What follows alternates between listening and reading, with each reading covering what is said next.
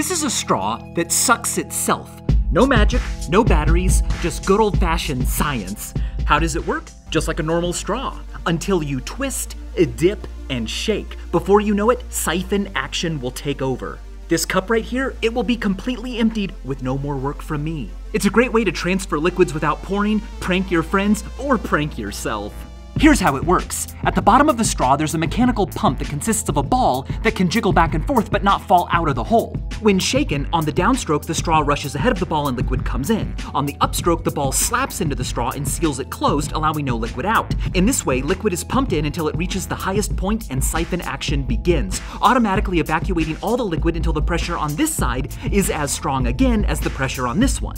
Ever since I made this video, I've wanted to make a prank version of this siphon. However, it requires liquid to be filled all the way to the brim, and no one does that. But luckily, I work with a team of geniuses, and we came up with a mechanical solution that works with any level of liquid in anything. But as we worked on it, my team insisted on calling me Mr. Wiggle.